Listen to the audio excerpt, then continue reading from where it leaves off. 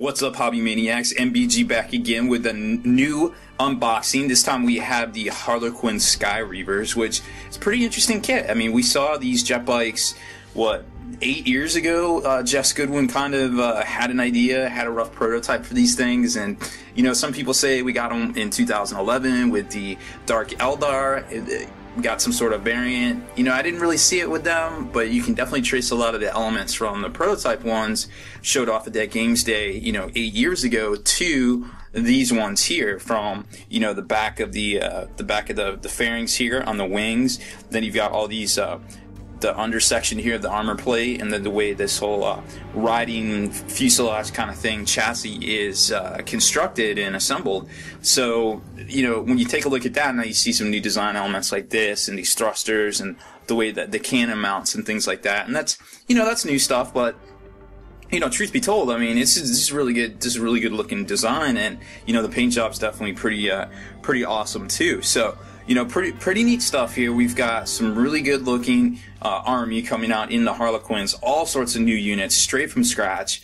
You know, the new rules, war gear, and psychic powers were just kind of spoiled over the weekend, and now we've got this great look. It's what's really shaping up to be a good codex. Unfortunately, we're not sure if these codexes are going to be out next week, or this, I guess they're supposed to be out the 21st, because of the longshoreman strike out in LA. So that's going to be an interesting thing. You know, maybe people are going to really start going digital. I'll probably download the digital copy if I can't find one locally, you know, because let's face it, the show must go on. And you can't say that any more than with the Harlequins, right? So let's take a closer look. I mean, you've got the new, you know, we've seen this since, I guess, the Eldar were re-unveiled back in June of, I want to say, 2012? It's hard, or maybe the Wraith Knight box, but we got the new black box design, which is, you know, to showcase the model and make it look better. I have no qualms about it. I think it looks great. And then on the back here, you've got, you know, your different product shots and all your different paints and things like that. So very good packaging, definitely very enticing to buy. So let's take a closer look at the actual models on the inside themselves, because there's some interesting things I want to show you guys. First off, you get, you know, another, let's zoom in and get y'all a little better shot here. You get your normal instruction manual. Boom. Then you get two of the larger flying stands, which we've seen. I think these are 60 mils. And the little jet bike round peg kind of thing so they can pivot and invert. And then I wanted to show you this decal sheet, which I thought was pretty neat. So, riddle me this. What does some of those runes look like, right? You got some white, like, riddle runes, I guess? I don't know. And then some traditional Harlequin transfers up here, some different things, some Eldar warning runes, and, you know, the upside down heart and the diamonds and things that we've come to see in a while. But those question mark runes were definitely took me a little off guard. Then you've got this two-part sprue, and let me zoom out again just so you can kind of see this. So you've got, which is basically a crew sprue here, then you've got a jet bike sprue, and then another jet bike sprue. Boom. So it forms this like kind of trifecta of sprue. So you get the two jet bikes, which, remember, normally we used to get 3 jet bikes to a box, and it was about the same price. And these are actually about jet bike size. I thought they'd be a little bit bigger, so I didn't have too many qualms about the price. But now it seems like we're kind of missing out on a jet bike. You know, so if I could go buy the Dark Eldar Reaver jet bikes, which are GW Direct only now, incidentally, and get 3 for about the same price, or for, you know, the new stuff I can get 2. Kind of interesting. Think about that for a minute. So these two sprues right here, and let me show you. Boom. So these two sprues right here are exactly identical. 2 jet bike sprues, and then you've got the crew sprue. So let's just throw this out. And now you can tell that this was sliced right here. So this is actually how they cast it, and ka-chunk, this gets cut off and put, you know, boom, like that into the packaging. So now let's take a closer look at this sprue and kind of see what we can see here. First off, the one thing I wanted to share with y'all is when you're cutting out these star bolas, I've clipped quite a few bits in my time. I have, you can't see them here, but these hands are definitely calloused from cutting down bits. I'm a bit cutting pro, so to speak. If there was a bit cutting Olympics, I would be all about it. So these, be very careful when you're cutting these out. You're going to want to hold the star bola and then clip you know, as close as you can to the actual part without actually getting to the part, because it's going to spring kind of out, and I know it's going to snap right there, so I don't want to see people ruining their stuff. Same for these halberds right here. These are very thin. I'd be very surprised if those didn't get away from you while you were cutting them. Something else I noticed on the sprue that I wanted to draw y'all's attention to, if I could find it, is this bit right here. A little devil mask that you can actually use to make your own solitaire out of the Harlequin kit, because let's face it, you get what, 6 Harlequins for 40 bucks. You can buy the solitaire for 26, right? But if you have that bit right there and you don't mind not having a sweet, you know, crazy Green Goblin cape thing, you can make a solitaire right out of that bit right there, which I thought was pretty neat, because, you know, you can save some money on that, right?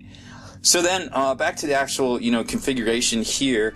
You've got, you know, your top pieces that go together, and then you've got your side, your left and right side, which is pretty, you know, pretty conventional. This was kind of interesting how this back fairing is supposed to glue together, and then you've got your kind of your howdah, for lack of a better term, for your rider on the back that either has the halberds or the star bolas, right? And then your engine fairings. Now remember, there's a main thruster in the back, and then you've got a couple of little, I guess, maneuvering thrusters that go underneath the cannon assembly too.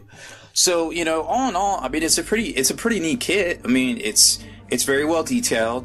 It's very well executed and done. You know, you got all your parts here. You get extra parts. You get extra heads, all that stuff. So pretty cool kit. You know, overall, they look to be shaping up pretty decently, I suppose, as far as, you know, if you wanted to, you know, kind of run the numbers on them game-wise. I think we're definitely, you know, it's all in how you want to construct your army, and until we have the actual codex and we see what allies can be taken for what, you know, some people are like, well, I'm going to take the Star Bola because it's 12-inch range, you know, I can get that sweet small blast, you know, strength 6, I think it's strength 6 AP2, which is great and all, don't get me wrong, I'm not even trying to hate on those kind of stats, but the problem is that then your jet bikes are within 12 inches. Now, yes, they do get that assault move, that 2d6 assault move, right? But what if you don't get away and you get counter-assaulted? And these guys fold when they get assaulted, and not on their own terms, because, you know, their strength is only 3. They're not going to beat anything off of them with strength 3 unless you have something to come to their rescue. So, you know, you want to be very careful in that regard, you know, as far as you know, what you execute with. So it seems like the Zephyr Glaive might be better as far as, you know, strength 5 on the charge. You got your AP2, you got a ton of attacks, you got good toughness, you got high weapon skill, you know, for an Eldar, that is. So I think overall it really just comes down to where are you getting your firepower from in this army. Are you getting it from your your Void Reavers in the back blast and stuff? Is there more stuff to come out? Are there allies to utilize? Or are you using these guys as a close combat detachment and not the Harlequins? So, you know, we're starting to see some of the war gear leaks. We're starting to see some of the,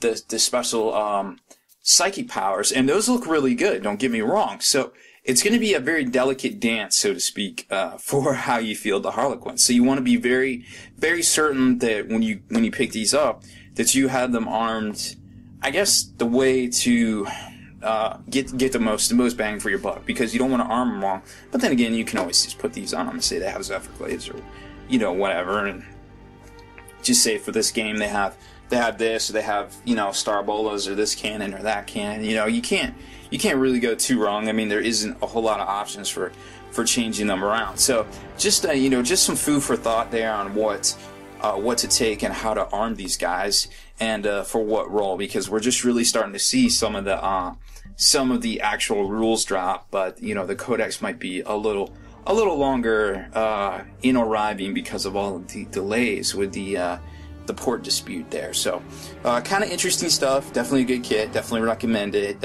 You know, so if you're going to play Harlequins, you're probably going to need some of these. In what number, we're not exactly sure, like I said. But hopefully more details will be forthcoming, because we don't really have a codex a new codex on the horizon. We have some rumors about Chaos, maybe rumors about Sisters, but overall it's probably just going to be some splash stuff, and we're going to start transitioning more to fantasy here soon. So that being said, you know, definitely a lot going to be coming out here in the near future on these guys. If you haven't already, make sure you subscribe to this YouTube channel, check out the blog, spikybitsblog.com, and listen to our podcast, forgethenarrative.com.